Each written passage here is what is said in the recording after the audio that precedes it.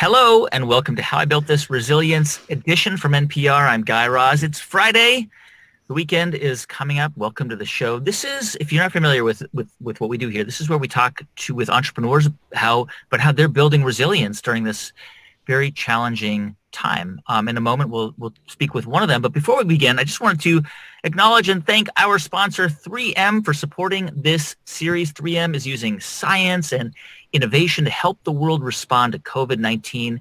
3M is on track to produce 2 billion respirators globally by the end of this year. In addition, 3M has also maximized production of other solutions, including biopharma filtration, hand sanitizers, and disinfectants. You can learn more at 3m.com/COVID. Thank you. Okay. My guest today in the window next to me is Aisha Fatima Dozie. Aisha worked in investment banking all around the world for about 2 decades. And then last year, she founded the global beauty brand Bossy Cosmetics, which she describes as a female empowerment company masquerading as a makeup company. If you listen to How I Built This and you watch the Resilience series, you know how fascinated I am by the cosmetics industry, and I've learned so much about it through guests on the show like Aisha. Welcome to the show. It's great to have you. Thank you, Guy. Thank you for having me. You can't imagine how excited I am to be talking to you. We are so excited too. If you are watching on Facebook or LinkedIn or YouTube or Twitter, please bring your questions for Aisha. Any questions you have about the cosmetics industry, about entrepreneurship, about whether it's a crazy time to start a business right now and so on, please keep them coming. So first, Aisha, tell us about Bossy Cosmetics. Tell us what it is. Sure. No, it's actually an honor and privilege to talk about my company, which I do a lot and I love doing. So I won't take you on the long journey, but just a very short elevator pitch is, Bossy Cosmetics exists to ignite confidence in women who self-identify as ambitious. And we do that through high quality makeup, vegan and cruelty-free, paraben-free, clean for you makeup, topical content, again, that really centers around ambitious women and essential services. That's effectively what Bossy Cosmetics does. We're a young brand, less than 2 years old, and it's been an exciting ride. So tell me the story. I mean, you were in finance. I know you grew up in Cambridge, Massachusetts, and you studied at Cornell, and you were in finance for like 2 decades. How did you tell me how the story? How did you make the move to start your own thing? So it's interesting. If I sort of go back, it's important to mention, I'm a first generation American citizen. My parents are Nigerian. My father's passed away. And after the war in Nigeria, they moved to the US to get college degrees, both of them, or at least my father did. When my mom got here, she decided she also wanted to get a college degree. I was born in the middle of that process, and my parents got a divorce. They split. My father went back to Nigeria, and we lived in the US until I was 10, and then I moved back to Nigeria. Now, when I went to Cornell, as you said, I don't think I was passionate about finance. I just knew that I needed to pay for my own education, right? And I also knew that I needed to take up loans and get scholarships and grants, et cetera. And so I left school with, quite heavy debt. And, you just very quickly make the mental calculation and realize finance is where the money is, right? So I think I fell into finance, and also I was very good or talented at math, and I was very, very good at economics and sort of 1 + 1 = this, and how do you think about moving things very quickly? So I was naturally good at it. And when I started my first job was at Goldman in New York, I thought I would do it for my 2 years as an analyst. That was it. And then focus on my real passion. And then I was offered a 3rd-year analyst position. I said, okay, 1 year and I'll go to business school. I went to business school. And then after business, I kept saying, 1 more year, 1 more year. And, as they say, golden handcuffs. You make more money, you keep getting higher and higher, and that whole adrenaline goes. And then you sort of put the passion on the back burner and focus on climbing that ladder. And for me, 4 years ago, I said, first of all, I fell ill. I was diagnosed with hypertension. I was super stressed out. I have 3 children. I was traveling all over the world. I was very senior as an investment banker, but I wasn't healthy. And when my doctor said, listen, you're going to have a stroke if you keep going this way, for me, it was a come to Jesus moment. And that was the beginning of the journey. At the time, I didn't know that I would start a makeup company because I had no makeup background, except for the fact that I was an avid user of beauty products. So that's where it started from. It's so interesting because we talk about this on the show a lot, this idea of doing things that are dangerous versus scary. And it sounds like, and when you have those golden handcuffs, it feels really scary to leave because, you've got this steady income and you're making lots of money and, it's a secure job. But then the question is it dangerous to stay? Because one day you might wake up and regret that you didn't leap at the chance to do something on your own. And it sounds like that's the calculation you made. You realized that it would be too dangerous to stay, even though it was scary to leave. Yeah, I mean, I would wake up. I had a panic attack, I'll be honest with you, where I was in the hospital in Lagos, Nigeria, which is where I was living in my last role as the head of investment banking for the West Africa region for a South Africa bank. And when I had decided, okay, I'm quitting, I'm not healthy, I'm certainly not mentally happy doing this job, but I don't know what I want to do, just the sheer fear. I was so petrified of loss of status, loss of income, that business card, your identity has been so wrapped up in this thing. I thought I was having a heart attack. Turns out it was a panic attack. And at that point, at the hospital, my husband and I looked at each other and it was just very clear that something needed to change.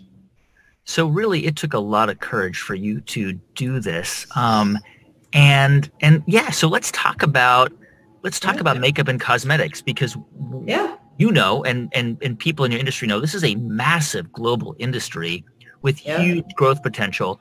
We've done a lot of cosmetics brands on How I Built This. On Monday, by the way, we have a new episode coming out about Lush Cosmetics. Oh wow!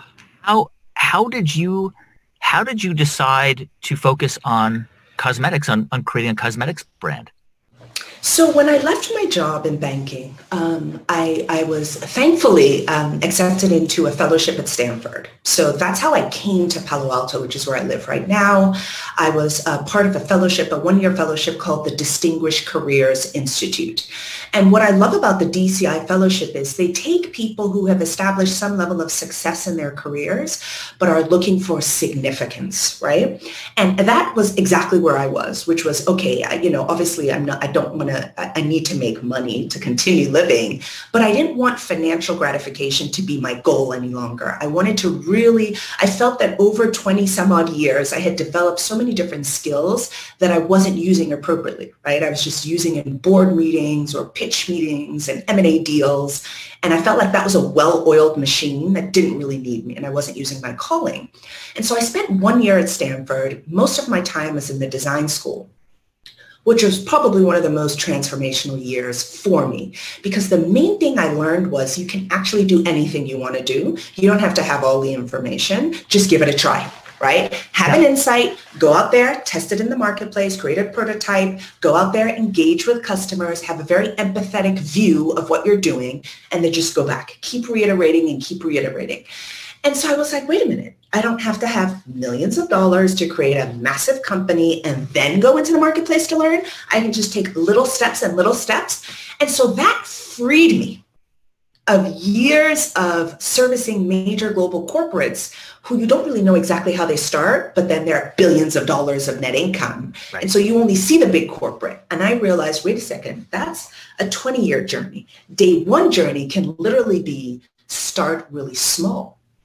Yeah. And so once I had that freedom, Guy, I knew that I could do anything. And then I said to myself, I asked myself a very simple question. What if you did not have to work for money? What if you could do anything that you wanted to do, you weren't afraid, and you didn't have to worry about being financially imperiled? And I immediately knew I wanted to do something with color. If you can see, we're in my office, it's very colorful here. Uh-huh. I wanted to do something with color, and I wanted to do something with women. I had learned over the years that ambitious women who like myself, climb the ladder often deal with issues around imposter syndrome, deal with issues of lack of confidence, even though we don't show it, but inside we're shaking, right? And I felt like that confidence hack was super important for women to take them to the next level. And I wanted to drill into that. That was my insight. And so I started talking to women. How do you think about confidence? What do you do? What do you do to get ready for this big meeting or promotion or job interview? And so many women talked about, I get my hair done. I put on my makeup. I put on my lipstick. And there was this connection between how you look, how you feel, and how you perform. And that's where I was like, let's go. I'm going to start a beauty company. And it was, I'll just pick one thing and I'll test it. And if it fails, it's so low risk, I won't do it anymore. I'll find something else. And then it just started like, oh, people like this product. People like this insight. People like that we're doing this content around it. People like the fact that we offer free coaching, executive coaching services. Like it just started to take a life on its own. And here we are today. You know, I mean, the concept is so, and it's, and I've heard this before from other founders who are involved in the beauty industry, which is this very simple idea that it's incredibly empowering. You know, when somebody feels good about the way they look, right? I didn't invent this. I do my hair toss, check my nails.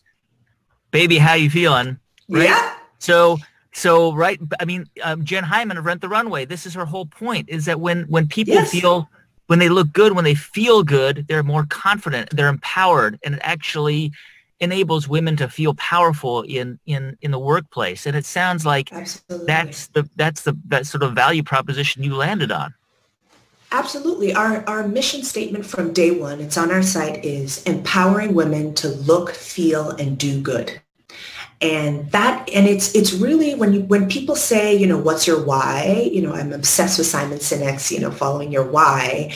And that is always my why. My why of this company is, you know, really helping women to feel very empowered around their looks, but more importantly, how they feel so that they can do. Like the do is the action, and that's where we are. And so your earlier point about, you know, we are really a women's empowerment mission-driven brand that masquerades as a beauty brand, that's exactly the core of what Bossy Cosmetics is. It's about wanting women to go out and do more, be more.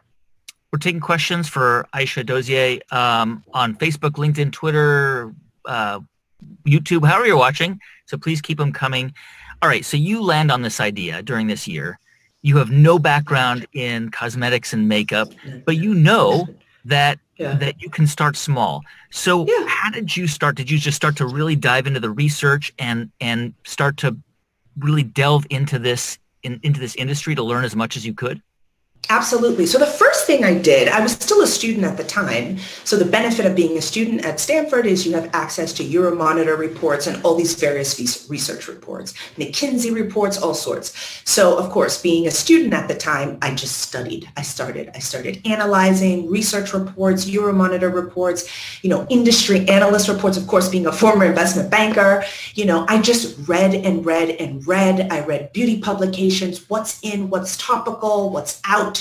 And then one of the most important things I learned was that the average woman wears something color on her lips, right? She always does, right? On most occasions. But she is least loyal to the person who makes her lipstick. Like the average woman who wears makeup is very religious about the foundation she wears or the eyeliner or the mascara. Like she'll have one product that she's like, this is my one thing. But for lipsticks, she'll have 10. And she'll have 10 different reds, 4 different purples, and different colors. That was the area with the least amount of customer loyalty, brand loyalty. And that's where I was like, you need to start in lips because I'm not a celebrity. I'm not an influencer. Nobody knows who I am. But if that's the area which people are willing to try, then that's where you need to go. So that's how I started with lipsticks. Right. Wow. You know, I've noticed, by the way, I mean, it's obviously not a huge trend yet, but I was watching BTS on Jimmy Fallon this week. They've been on Jimmy Fallon all week. And this is the biggest band in the world. They all wear lipstick. Yes. Yeah. Absolutely. And you know, it's amazing. I mean, I was a huge, or still am, a huge lipstick user, right? And it was actually a very community tribe driven experience for me. And that my friends and I, you know, I travel a lot for work. And I would say to my friend, hey, I'm at the airport. I saw this beautiful red lipstick that just came out by Givenchy. I'll buy 5.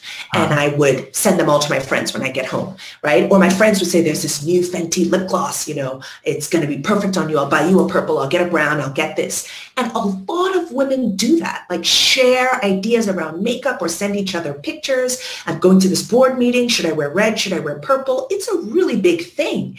And it's not frivolous, right? It's like women like myself with real careers wear makeup. And this notion that beauty is for like frivolous women is silly. It's not true. It's a massive $600 billion industry that is growing.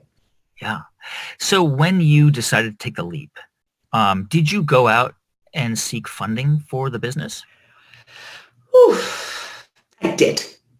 So first of all, I'll say that I wanted to start small, but of course I live in Palo Alto, and you kind of have this notion that, wait a minute, everybody who wants to start a business here just, has checks written to them, right? And so you're like, oh, okay, well, if I want to start small, I'll get somebody to write me a check. So I wrote this. I've been an investment banker. I know how to write decks. So I write this really nice deck.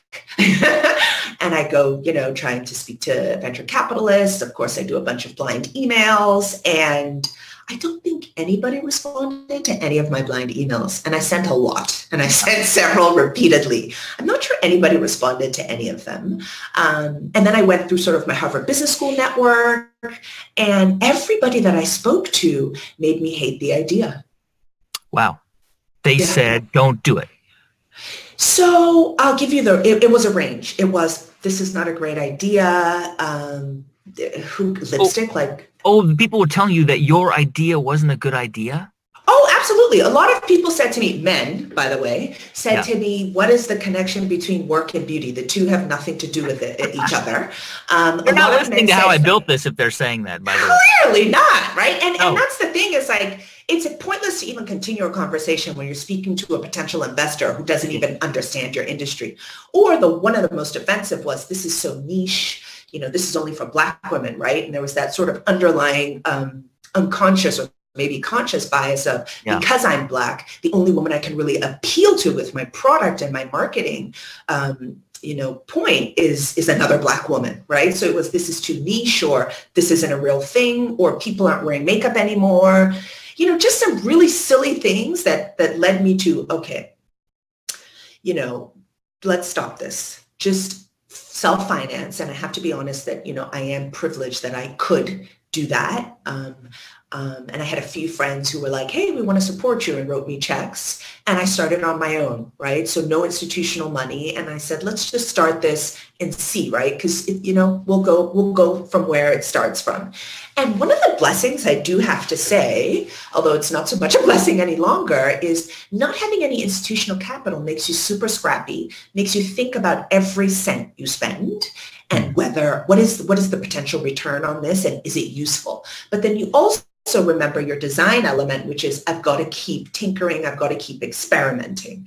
So it was a really interesting place to find myself, which is, I really did think, oh my God, I'm Aisha. I should be able to raise lots of money. And then realizing that I can't raise any. And so I just, when I have a really passionate idea in my head, I go with it. And the thing that really excited me was when I spoke to women. They would all say to me, oh my God, that's a great idea. How come nobody's doing that? Oh my God, that's cool. Like, you're going to offer free coaching services? How are you going to make money from that? Oh, wait, you're going to interview women to talk about this? You're going to do that? You're going to do that? And that's when I was like, wait, my customer likes this. So let's just focus on the customer. And so that was the blessing in the rejections, is that it forced me to focus on the ultimate user. Essentially what you are creating is a media company, but also a company that makes products. It's cosmetics, but it's also coaching and a blog and sort of, right? There's lots of offerings there.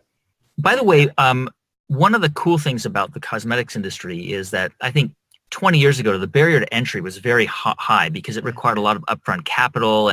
But today there are ways to do it that are less kind of onerous, right? Because there are manufacturers all over the United States that will Yeah. essentially you go to them and say, these are the ingredients I want. This is what I want it to be. And they can make it for you. Yeah, absolutely. Absolutely. All over the world. And so, you can literally, I mean, if you can find somebody who can make you 20 lipsticks for you to start selling, you can do that. And let me tell you don't be embarrassed by that. Get on Instagram. We have never had a lower barrier to entry to starting as an entrepreneur today. It's free to set up an Instagram account. It's really easy to set up a bank account, like all these things. Create a really tiny product range. You can even shoot the photography yourself if you want to with an iPhone. And just go out there and give it a try. And I really do believe, which is something we've been doing at Bossy, is you just keep getting better and better. Like you improve. Yeah.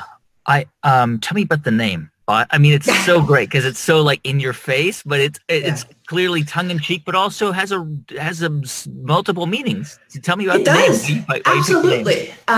So there's a good and not so great part of the name. So when I had come to this, okay, I'm going to start a beauty company.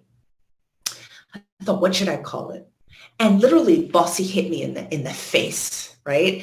And I thought what I want to use with Bossy is it is the word for me that really encapsulated the kind of woman I was trying to speak to. And when I say self-identifies as ambitious, she more than likely, at least once in her entire life, has been called bossy.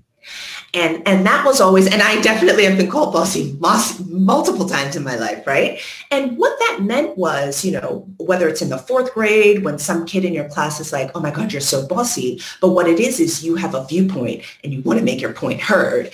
And the other kid is like, oh, shut up, you're so bossy because you're a girl. Or even as an adult, right, where you're in a meeting and you're really trying to take control of things and someone thinks that you're too, especially if you're a woman, they call us aggressive, or they call you, they don't say you're assertive or you're a natural leader. And so I wanted to take this term that has historically been used in a very pejorative fashion for women and say, and almost flip it on its head and say, ladies, if you own your bossy, let's retake this term and let's use it to empower ourselves that when someone calls you bossy, it means they heard your voice, right? Because if you're a wilting flower in the corner, no one's calling you bossy. So that's how I picked the name with Bossy. And it's funny because now, we've been around for, like I said, 19 months or 20 months. I've lost count. Sometimes it feels like 19 years and sometimes it feels like 19 days. Yeah. But there's so many different Bossies in the beauty industry now. I mean, we're Bossy Beauty or Bossy Cosmetics. There's so many different versions. Be Bossy, Bossy this, Bossy that. And so, we are in the process of now growing our business. And when you and I talk about, what's been going on in the last few months, we're actually going through the process of rebranding the company. Oh, really?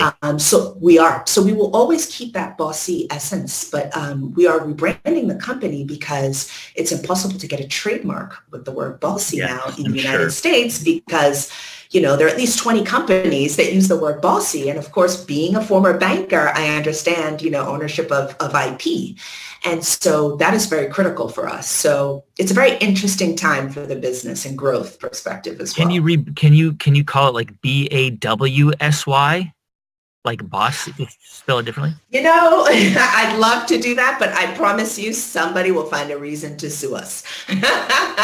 It has been a very interesting few months, Guy, with, ambulance chasers and people, believing that they own that word. And, just my own personal search of, in the last 6 months, our business has exploded.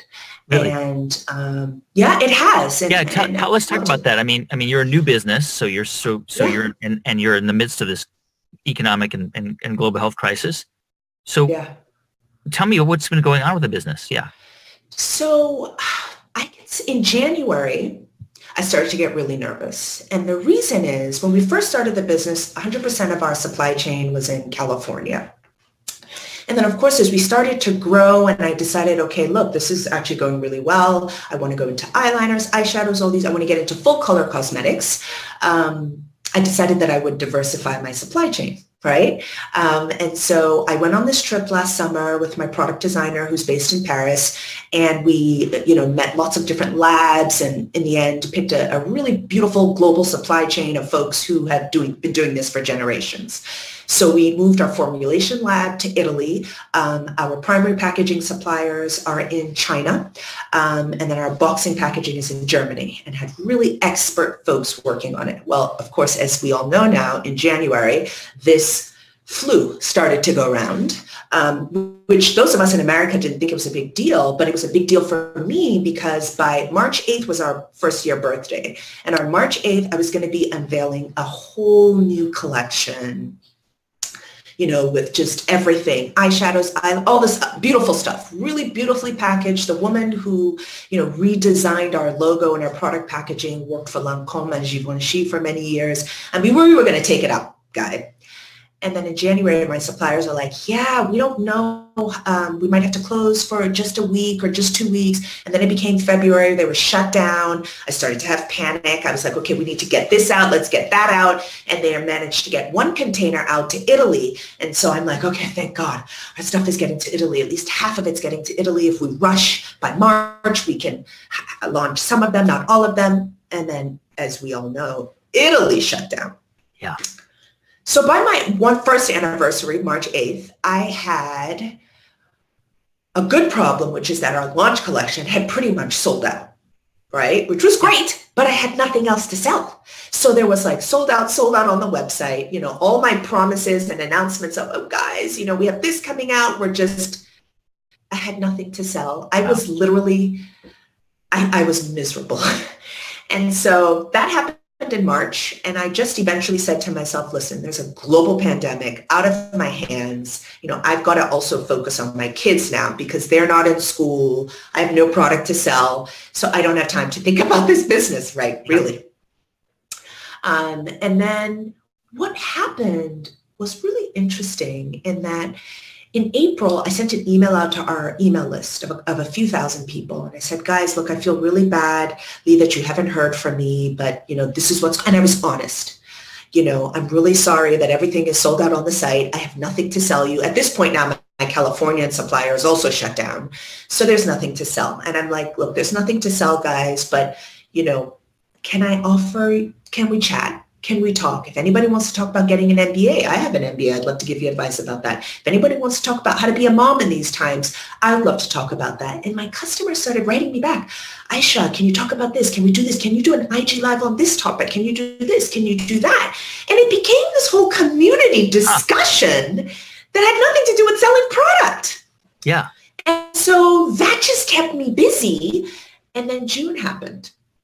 And of course, we know what happened in June. And I feel really weird, Guy, talking about the death of George Floyd because, for the obvious reasons, just a very broken period and a very sad period. But what happened for Black-owned businesses was, and I don't know if it was guilt. I don't really know what it was. But I was overwhelmed with orders. I was overwhelmed with orders, overwhelmed with attention. It was almost like someone had switched the coding in the algorithm where, traditionally you needed millions of dollars to apply to digital marketing so that your brand can be seen or advertising or whatever. And I didn't have millions of dollars. But what happened in June was that the algorithm changed and folks started looking for quality Black-owned businesses, and the press started to really talk about us. And then the people who just didn't even know about my business before did. And luckily at that time, Italy opened up again. China had opened up again. And so I flew out an aircraft of some of our products that were made. Wow. And I was like, let's go. And so, we still don't have everything, but it all kind of happened at a very interesting time. And so we're back in business. And with this whole 15% pledge, that's opened up a whole new thing for us. This is the what Sephora and some of these beauty retailers are saying. 15% of the products we sell will be by Black-owned businesses.